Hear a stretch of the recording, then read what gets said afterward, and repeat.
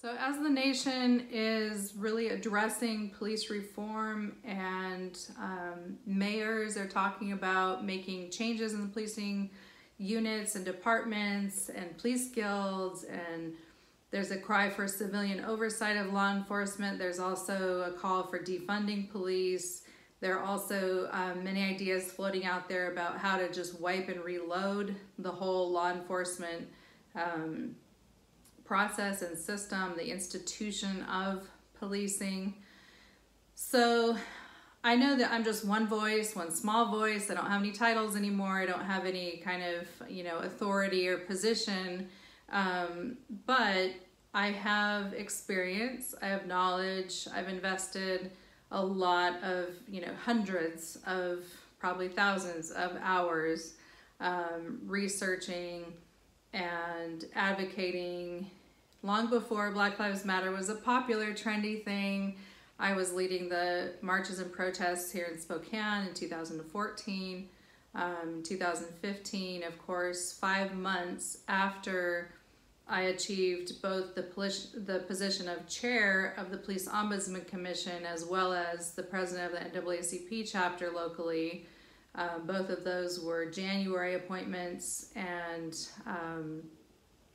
in June of that same year, 2015, my leadership was completely unraveled.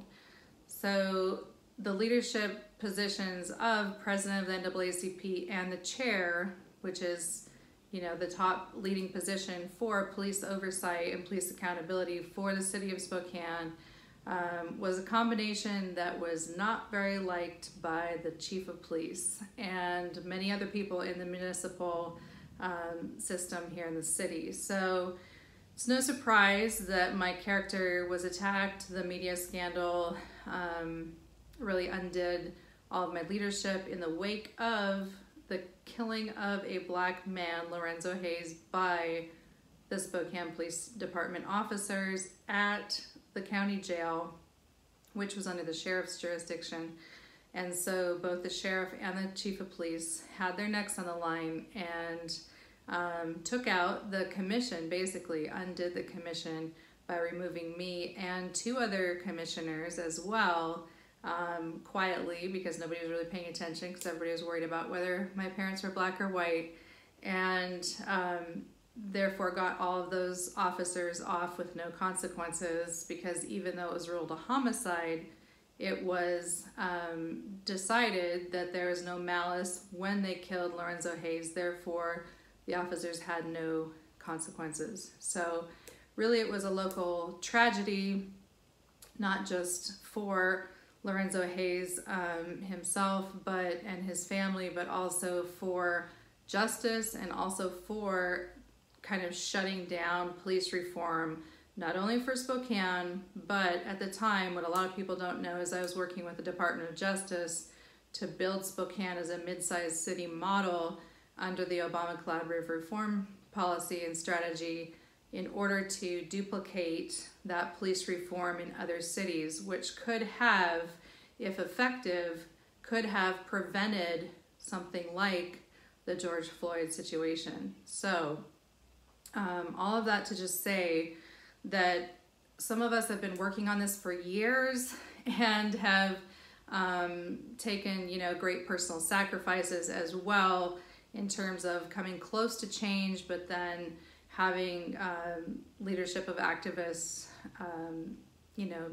just unraveled and taken out. So before change actually is institutionalized. So a lot of times there are recommendations, there are suggestions. Trump just gave an executive order with kind of 2 of those things, like recommending building a nationwide database for cops, for bad cops, or for cops that have excessively used force. Also recommending the co-responders, a mental health professional going along. But once again, these are not mandates, and if it's just a recommendation practice, then it is not effective in my experience with police oversight. If you just have recommendation authority as a civilian branch of law enforcement oversight, you don't have any authority, any real authority with teeth. So without decision-making authority, if there's just recommendation authority, that makes the changes optional for law enforcement. And just like a lot of other big, institutions, people in law enforcement are not eager to change. They're not eager to add things on their to-do list, let alone wipe and reload the whole list. So it takes a lot of integrity. It takes a lot of inspiration and investment and dedication and commitment to push change through. But it also takes from the top down a mandate or decision-making authority, not just recommendations or recommendation authority. So why am I standing here with this big binder? This weighs about 8 pounds. This is the book. This is all the paperwork that I got to read when I became a commissioner, and this was actually before I was unanimously voted as chair of the commission. So it's a commissioner resource binder. Now I can't, of course, read to you from it because it's confidential, and I love my children too much to put myself in a situation where I'm breaching confidentiality here. But there are annual reports in here. There are mid-year reports, and this is all before I actually joined the commission. In short, and this is probably not going to be well liked, but in short, this is a bunch of just wasted time. This is a bunch of BS, because all of these reports, it cites so many, every year incidents, not just use of force incidents, but also critical incidents. A critical incident means it resulted in a death. So use of force that resulted in a civilian being killed by a police officer. There are also warrants and arrests. This is a history of just 2 years of, in a small, mid-sized city, Spokane, of the complaints filed, the ombudsman at the time, basically reviewing the complaints, looking into it.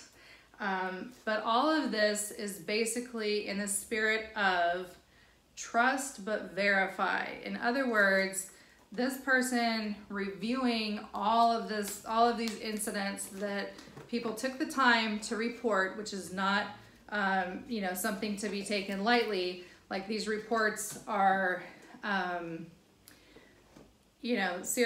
somebody having a situation, taking the time and having the hope and good faith to come to the ombudsman, the police ombudsman, and say, we need you to look into this. And what was done was basically to trust the police and just verify, in other words, like double check that, oh, okay, looks pretty good, looks like they did what they should have done, looks like, nothing needs to be done about that incident. So this particular binder, there are very few situations in here. This also includes internal affairs investigations. So the ombudsman, it's really heavy, so I'm gonna put it down. The ombudsman also, and the commission, we looked into the internal affairs, or we're supposed to review in IA investigations. Now, once again, and I don't mean to, just kind of brush this aside, but yes, it's important to have eyes watching and evaluating and reviewing this information. But if the people, the citizens, the civilians on the commission or the ombudsman themselves, if we do not have the authority to actually change or implement changes, then it's a big waste of time in a sense, because you can do not, you basically just have all this information and you can't change anything. It's up to the good faith of the chief of police to actually listen to your recommendations and want to change, and then structure those changes into police training, recruitment, retention policies, limiting the police guild oversight reach, all of the, allowing ride-alongs for civilians or co-responders to come to incidents. All of that is basically at the discretion of the chief of police. Now, boiling all this down to what you can do, if you're just an average YouTube watcher, if you're 18 or older, you can vote. Now, why voting is important, I know some people don't believe in it. They think their vote isn't going to count. They think their vote is going to be thrown away, erased, screwed with in some way, right? So people have kind of given up on voting, some people. Other people are diehard, dedicated, just committed to the voting process already. So they're already on board. So I'm not talking to you, but if you don't vote, you need to vote in local elections. Now, a lot of times the local elections sneak in when it's not a presidential year. So a lot of people just show up to vote for the President of the United States because that's what gets all the media attention. But the mayor that you elect chooses the chief of police. In a lot of cities, the chief of police is not an elected office in Spokane. So who the mayor is going to literally dictate who the chief of police is, which will literally decide, whether or not somebody myself or the other commissioners. By the way, all of this was volunteer time, unpaid. So that's also an imbalance. We were supposed to be an equal balance because it's the commission answers to the mayor and the chief of police answers to the mayor. So we're supposed to be able to hold the chief of police and the police department accountable. However, the chief of police and all the cops get paid. The commission, we got zero for all of our time. And even risk, literally, all of the hours of doing ride-alongs with the officers, we were not provided protection vests or weapons or anything of that nature. So we were really risking our lives, even going into violent or dangerous situations that would happen during, a routine, just ride-along day. Whatever happened, we went. So all that to say that the power is imbalanced. If you're paying one person and not paying the other person, clearly that person that you're not paying is going to have to, chase, work a job, spend a lot of time on some kind of income making source in order to pay the bills, in order to support their habit of the advocacy or activism work in that position. So it straps you with limited time. It also ended up not being an equal check and balance, again, because we had recommendation authority only and the chief of police had decision-making authority. So we could recommend till we were blue in the face all day long, all these things, and they could just say, we don't want to, basically, and there's nothing that we could do about it. So in my meetings with the Department of Justice, they basically encouraged me as the chair of the commission to seek to wipe and reload the reach of the commission to implement decision-making authority. Now that was super radical, not well liked by the city government, and before we had a chance to do that, this whole craziness over whether I'm black or white and everything went up in the air, and I was removed from the commission. The other two officers or commissioners who were radically critical of the police were also removed, and there were only 2 people left on the commission, which meant 2 out of 5 commissioners, they didn't even have a quorum for voting. So anyways, these are the things that when I'm watching the news, when I'm watching what's going on in the nation, and I love that there's so much excitement about Black Lives Matter now. You know, it's like literally some of us have been saying this for years. And some people wonder, why would Trayvon Martin's murder be a pivotal moment when we're talking about police reform? Let me just take a minute to, before I get into kind of the things, the checklist of things I really think that SPD and any other PD, you know, police departments nationwide need to implement, and also mention sheriff offices as well, because that's a whole nother branch of law enforcement. But before I get there, let me just briefly kind of set the stage for the fact that policing itself is based on a racist history in America. And just bear with me, because if that turns you off or you think that I'm making it up, go, you know, do your research.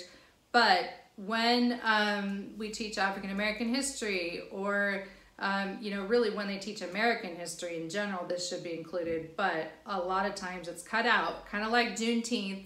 It might be the first time you're hearing this, but policing really started in the North in America for businesses, and it was a for-profit industry. In the South in America, it started as plantation police, and it was really for the businesses, the plantations, the industry that was enslaving people of African descent in the South. And police were basically slave catchers.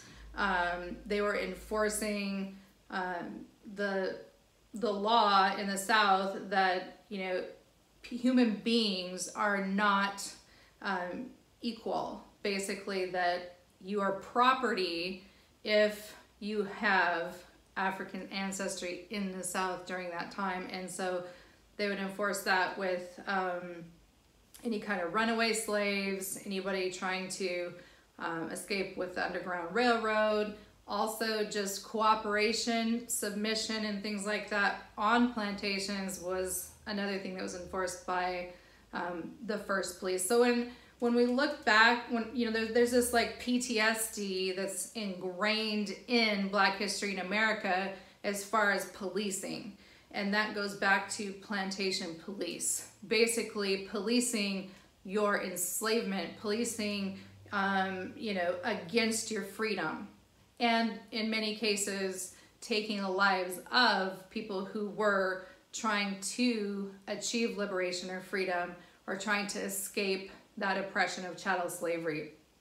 So plantation police set the tone for policing, and not just up till 1865, but actually ongoing during not reparations, sorry, there weren't reparations, Reconstruction period, the Jim Crow era, on through, you know, civil rights movement. We have police with dogs, you know, attacking peaceful protesters. So there's, you know, during the segregation, the separate but equal period of Jim Crow in the South, and, you know, right after Reconstruction, you know, failed Reconstruction really, there were loitering laws, which, you know, in some states still there are laws that target homeless or people who are jobless.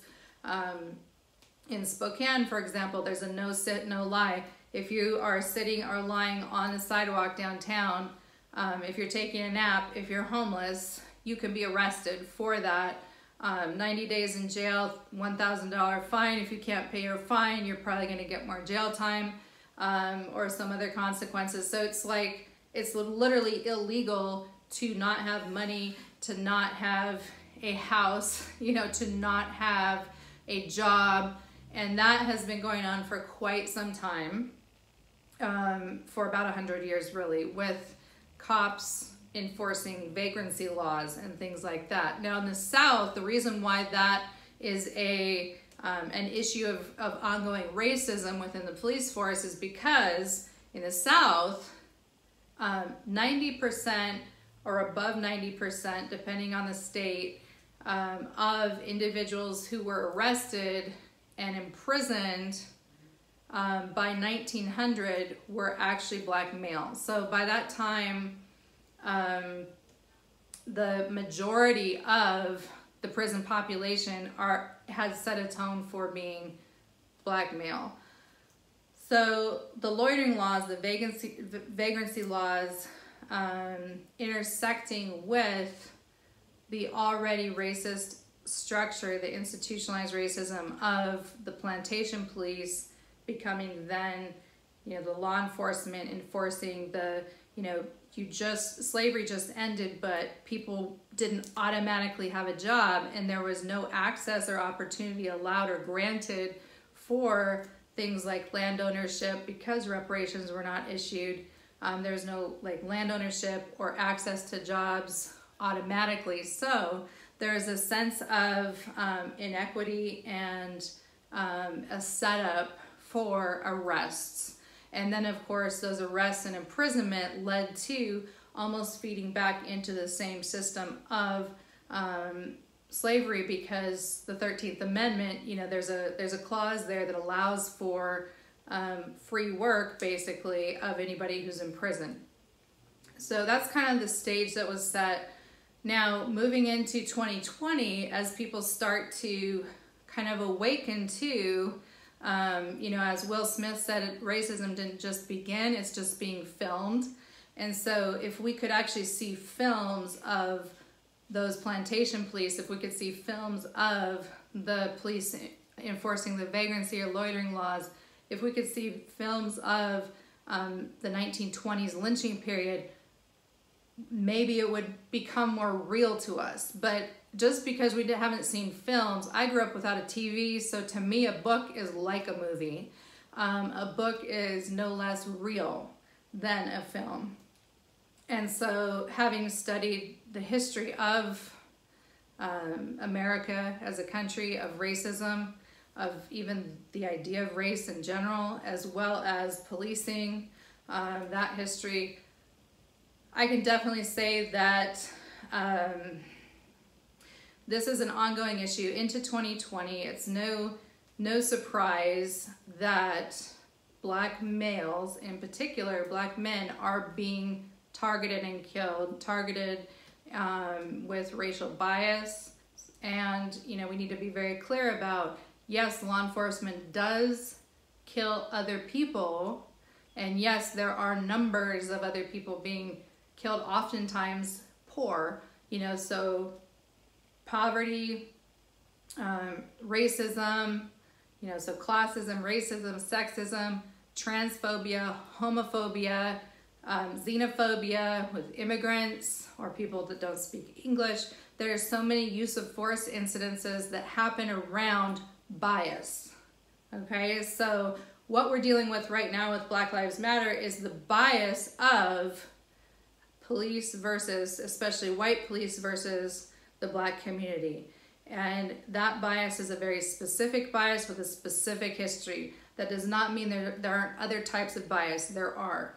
And those need to be addressed. In fact, the whole reason why the Spokane Police Department was even held accountable is because a white man was killed by cops, a white man with a learning disability. So a person who did not understand that the cops were saying to put his hands up and was trying to buy a candy bar, and he was confused, and so because he had a cognitive disability, he was killed. And so that's a justice issue. That actually led to the cry against police brutality in Spokane, because Spokane is majority white. So there's a small black population here. However, that does not mean that the cops are not, targeting black men disproportionately, and that racism isn't an issue, because it is in Spokane. And obviously now the nation is waking up to the fact that it's elsewhere. And Native Americans are also, in some places actually even a higher demographic of the rates of police brutality or critical incidents where a civilian is killed. So when we look at Trump's executive order to register the bad cops and send out a mental health professional, both of which are good ideas, you know, for the co-responder, these are, once again, suggestions. They need to be mandated or else they will have no effect. And it will be a big flat waste of time. Once again, a whole bunch of window dressing, you know, impressive window dressing, because you can say, wow, we really worked on this. Look at this big fat binder of all the reports that we cleared as being, you know, basically handled as per protocol by the cops. So we found, you know, not really that much wrong. And the things that we found wrong, we could only just kind of say, well, we suggest you do this, but at the end of the day, it's up to the police whether or not they want to. So no more of that. The time is, you know, there's no more patience for little teeny tiny steps that basically get stepped back again, you know, one politician at a time. That's just a hamster wheel that we don't want to go around again. So what we need is true, number one, true empowered civilian oversight of law enforcement, or wipe and reload the police system.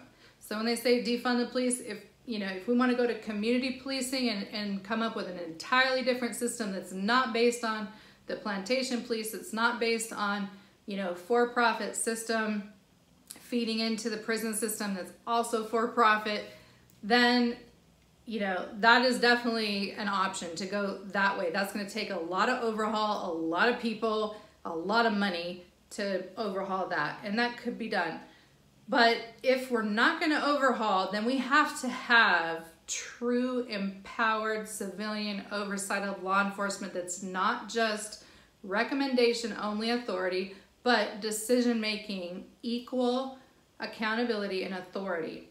Number two, and I might say, like, so how are the civilian oversight people qualified? We went through hundreds of hours of training. Anybody that holds that position has a moral obligation to, of course, understand what they're doing, carry that torch in order to be qualified to hold the police accountable. So this isn't just passed out, you know, like free candy. This is something that, of course, an individual would have to earn and would have to pay their dues with putting in that time to understand the process to do it effectively. Number two, okay, so the first one, truly empowered civilian oversight of law enforcement, or wipe and reload the whole process of policing. Number two would be eliminate or reduce the authority of police guilds, because police guilds are that, you know, police unions and guilds are the branch that hold the kind of protection measures in place for cops that have critical incidents, aka have killed somebody or used force excessively or have any kind of complaints, legal complaints against them. The police guilds protect those cops, and so it's very hard to get justice for the victims because there are all these unions. And even if we get an arrest, an indictment, a conviction, and a sentencing of a cop, there's still, you know, that cop can still, if he's been in the police department long enough on the force, he can still get his pension, you know, which is why we see, even if Officer Chauvin gets convicted of murder, he could still get $1 or $1.5 million. So that needs to be addressed. If, you know, there needs to be like a deal breaker clause, basically, like you can lose your pension, you are not able to be protected by the police guilds or unions if, you know, an XYZ, if there's a bias incident, if there is ongoing evidence of complaints against an officer, hopefully before the actual critical incident happens, these things would be able to be corrected, but there's no incentive to correct them if that protection is going to be in place by the police guild, so that when the officer does have a critical incident, you know, that the guild is going to have their back. So there's like a guarantee that somebody's going to have your back if you're an officer, and I think that needs to be challenged at the level of the guilds and unions, and how much they can really reach, in terms of protecting. Another part of that is, of course, the sue immunity, the clause, as far as it's harder to charge and convict and sentence an officer for a murder case versus a civilian, and that needs to also be addressed so that people are held accountable equal under the law. Number 3, use body cams. Now I know some people say, well, we've seen it filmed, doesn't matter, you're still gonna do it. No, there's definitely less of a chance or likelihood that people will behave badly when they are being filmed. When on camera, people typically are on better behavior. Not always, of course, but we can still reduce the number of incidents by using body cameras. In Spokane, we had 220 body cameras. Only 19 of them were being worn. Why? Because it was made optional. No, we need to actually make the body cameras mandated, that they must be on, they must be functioning, and some of them do not have sound. I think they should have sound. Dash cams and body cams are different sometimes in their technology, so it depends on which ones your city has acquired. I do think that the audio and the video both need to be there for every interaction of police and civilians if people really want to put their money where their mouth is and say that we want to build trust with police. How is that trust built? You've got to prove it. Because we've seen all the videos up to this point. We need to see different videos. We need to see these incidents go a different direction. So we've got to see that. So not only wear the body cameras, get the body cameras, wear the body cameras, make them mandatory to wear, and share the footage with the public. So number 4, I would say that recruitment is a huge issue because back in the Rodney King riots, black cops walked off the force after the beating of Rodney King. Wanted no part of policing. Understandable. However, then it leaves kind of like an even greater void for the community, because then you have like all white cops, like if there is no representation on the force, then a lot of times the needs of the community, specific relevant needs, can't be addressed as effectively if there isn't full and equal representation for the community that's being policed. If you have a majority black community that's being policed by a majority white officers, it's going to be a different demographic or a different experience, than if you have a different demographic on the police force with mostly black officers supervising, policing, protecting a mostly black community. There is a difference in rapport. There's a difference in understanding. Same goes for Latino communities, for refugee communities. I think there has to be that representation, and in some cases there might need to be a co-responder in terms of language and other interactive situations or barriers between a cop and a civilian, so that there is that understanding. As in the AutoZem case, if there had been a mental health professional there that could have, kind of explained to the cop that this person has a disability, cannot understand the directions, and needs assistance, that could have had a different outcome. So that's number 4, the recruitment, proportional to the demographics of the community. And also with that recruitment, there needs to be bias screening, meaning like some kind of a screening method or testing method for cops having bias, racism, sexism, xenophobia, homophobia, transphobia. That needs to be, really tested. And I also think that as part of the application process, like it needs to be a qualifying factor to not be biased in those regards. I also think that putting on notice, kind of like you do with other situations where you have to put kind of an ad in the paper or a little public notice that we are considering hiring this person for a cop, the public should be able to weigh in and say, you know, what if there, like if there's a domestic violence background, maybe that was not reported, or, you know, the person doesn't have any convictions, but there are people who have concerns about that individual's integrity or about their interactions or their demeanor. Those concerns should be able to be brought to the police department before that individual is hired. So recruitment and hiring, I think, needs definitely to have some overhaul and some reform. Number 5, big one, is training. Use of force training needs to be redone.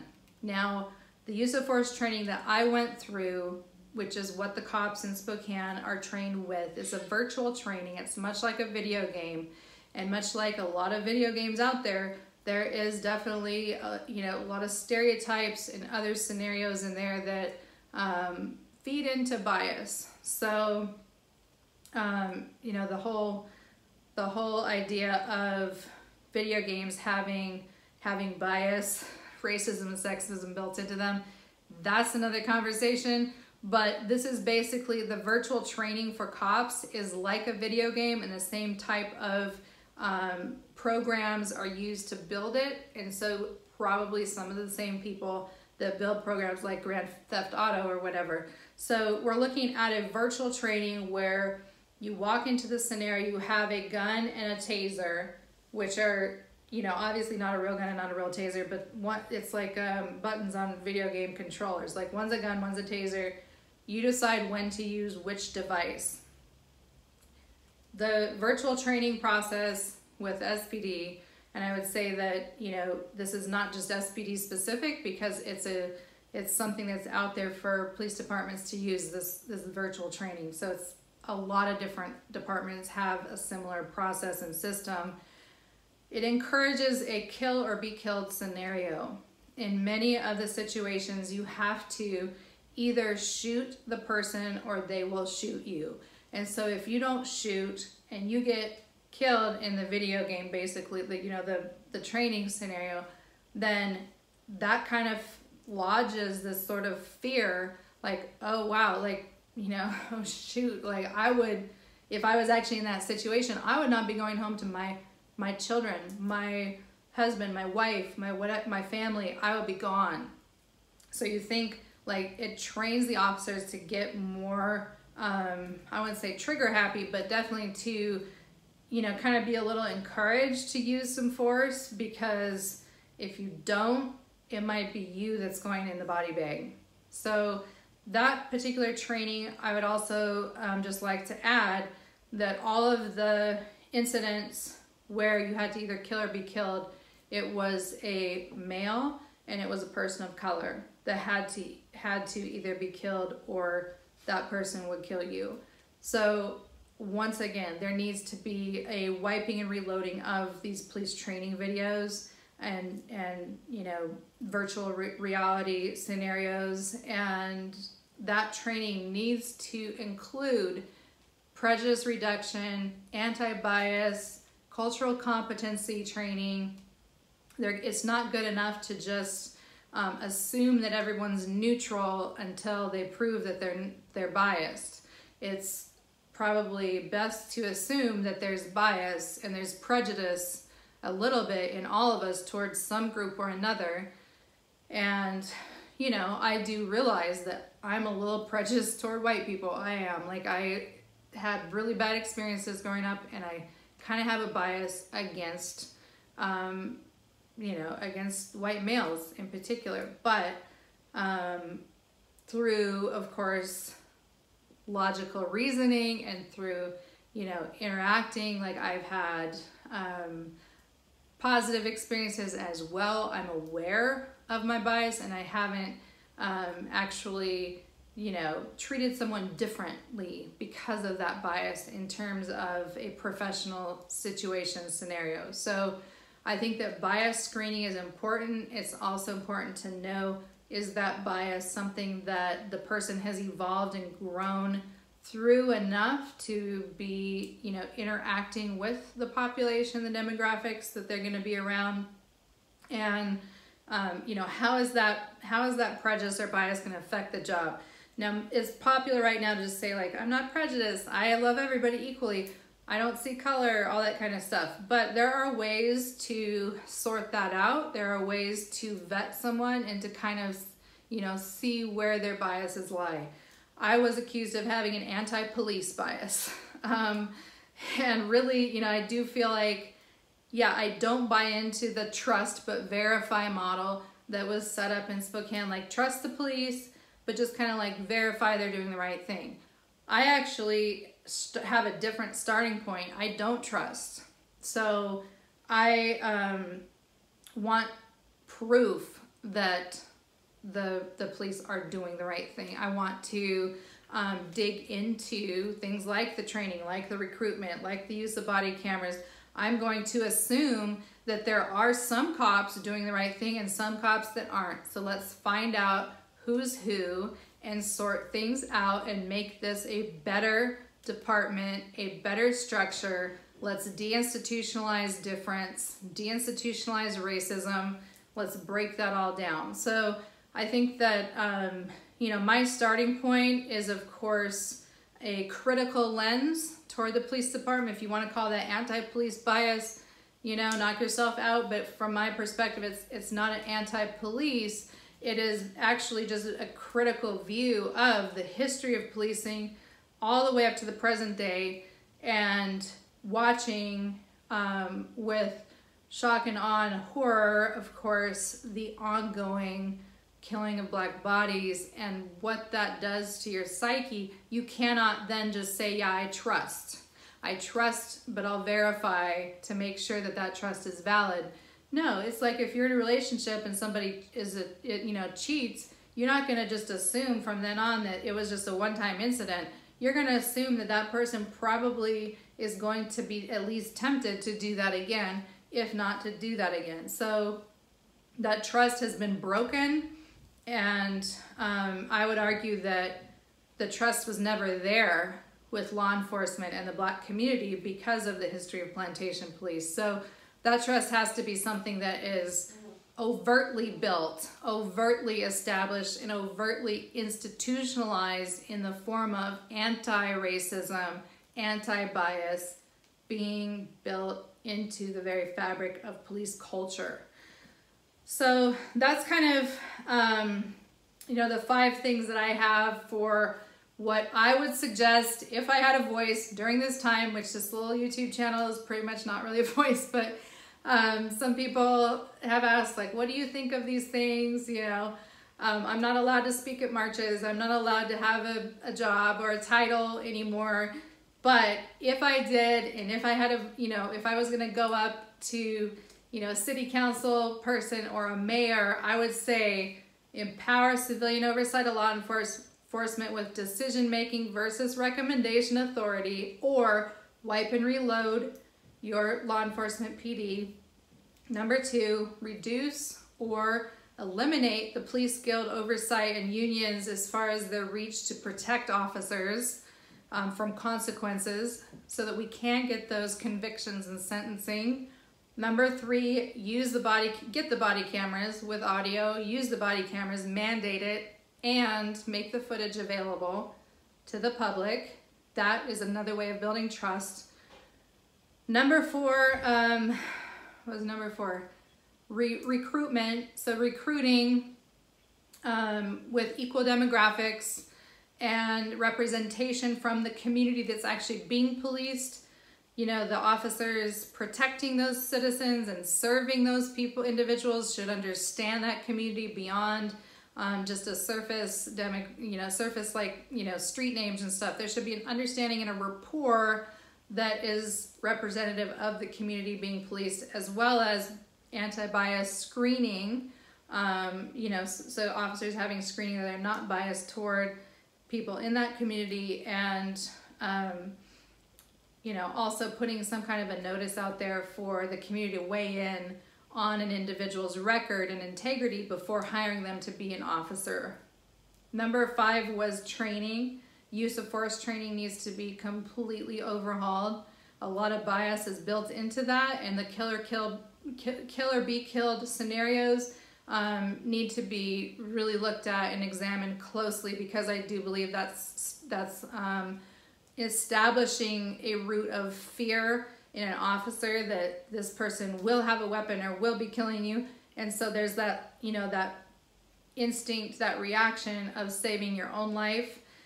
Even if in retrospect, when we're watching the video, there was no, way that that person was in harm's way. There was no way that person was actually going to be killed, that officer.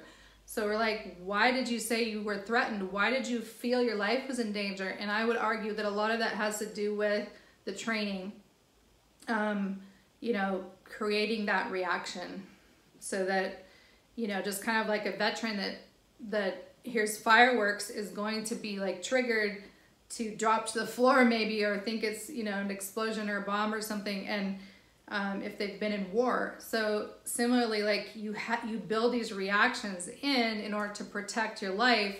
And I think that a lot of those reactions are based on racism and bias that's built into those training systems. So the other thing, of course, finally, just, we need to undo this sue immunity, this immunity of cops to be convicted and sentenced for murder.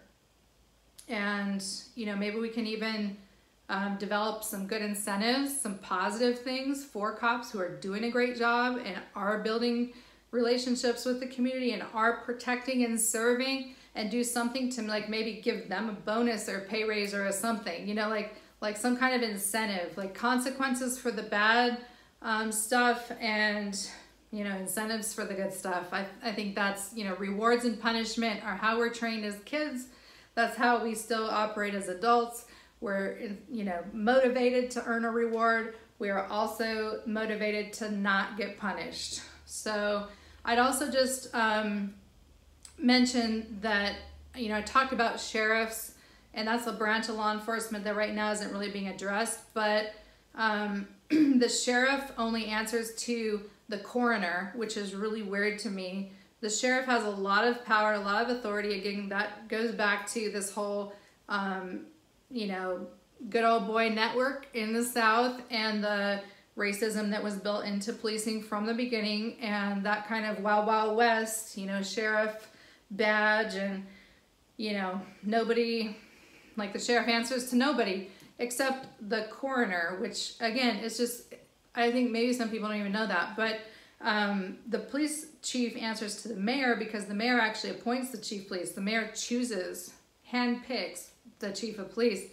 The sheriff is elected by the people. So if you vote for the mayor and you vote for the sheriff, you then have power over law enforcement in your community. So get out that vote. And once again, we need to demand change. The trust is not there, so just verifying and making recommendations, like we're past that. That hasn't worked. We need to move forward. There's the National Association for Civilian Oversight of Law Enforcement, NACOL. I don't really know what they're doing in this moment, but we had trainings with them. There are different groups and different organizations that have been working on this for a number of years. So this is not something new. But if you go to a city council meeting, if you speak out in your community, I hope you consider, those top 5 things. The empowerment of civilian oversight of law enforcement, for decision-making authority, reducing or eliminating the police guilds and unions power. Number 3, using the body cams, with audio, and making that public. Recruiting based on representation and anti-bias, and then training, undoing that use of force training that's biased, and, creating some anti-bias training and use of force. And I think part of that training also, there's the idea of standardizing the weapons or tools, so that, maybe certain officers only have a taser and don't have a gun until they've earned that right to carry that gun, or certain officers in certain scenarios, like maybe don't need a gun. So, if you have just a taser, then the most you can do is use your taser, as opposed to if you have that gun and it's like an eeny, meeny, miny, mo between grabbing the taser, grabbing the gun, you know, a lot of that's just going to go back to your training. So hope these ideas, you know, are helpful to somebody just putting it out there. Once again, my interim as chair of the Office of Police Ombudsman Commission, which is a very long title, the OPO, as well as my presidency with the NAACP chapter here in Spokane, was very short-lived. I got in there and I did a lot of work. Some people would say I worked too hard and worked too fast, and the city wasn't comfortable with it. So my leadership, you know, got canceled, and I actually got canceled from everywhere and everything in life, you know, for the last 5 years, which has really sucked. I try and, you know, keep a cheerful attitude, keep a hopeful attitude. I'm always ready to jump back into the fight. But, you know, as a single mom that's working from home and, you know, with a kid with autism and no job, you know, once again, if these jobs were actually paid positions that would free up younger people to actually take them. I was the youngest NAACP chapter president in the whole nation at the time in 2015. I also was the youngest person on the Police Ombudsman Commission, let alone, of course, the chair of the commission. But there are a lot of people that do these, you know, jobs, advocacy type positions that are unpaid as kind of retirement efforts and hobby type of jobs. And we really need aggressive, assertive, bold, forward-thinking, progressive leadership. And I think a lot of that is going to come from people that are younger, that need jobs, you know, that need an income. Meanwhile, they want to do the work. So we need to have paid work in this regard, and not just put it on the police departments to somehow, you know, change themselves. So anyway, those are my thoughts. I hope that it makes sense to some of you. And I also did come out with a little booklet. I'm going to do a separate video on that. I've mailed it to 31 states now and 4 countries. It is called How to Combat Hate, Racism, and Prejudice, a guide for everyday individuals. And it is short, but also, you know, gives a lot of just practical advice, ways that individuals, teachers, and businesses can combat hate, prejudice, and racism. Also within that as well, though, there is kind of the need right now, I think, for how to reform police. And so I'm working on writing a little, you know, small booklet on how to end police brutality and reform policing. So for whoever's interested, let me know if you'd like a copy of this booklet, and I will send it out to you. It's free of charge. I just need your address, and you can email that to me. I'll put my email address in the description. And once again, stay strong, keep fighting. Whatever your role is, whatever you can do that and do it well. So I do believe that hope is on the horizon. Change is possible, and we do need to work hard, though, to really push these things through so that it doesn't just stay the window dressing, the little surface level stuff that we've seen for so long that really doesn't have legs to, you know, create a just, equitable, and sustainable way of deinstitutionalizing racism. So I think right now we're just looking at ways of deinstitutionalizing racism, and in particular in policing. And I do believe that that's possible. It's just like, you know, strap up your boots, because it's going to be a lot of work and it's going to take all of us. So I hope you stay inspired and motivated, and I will see you next time.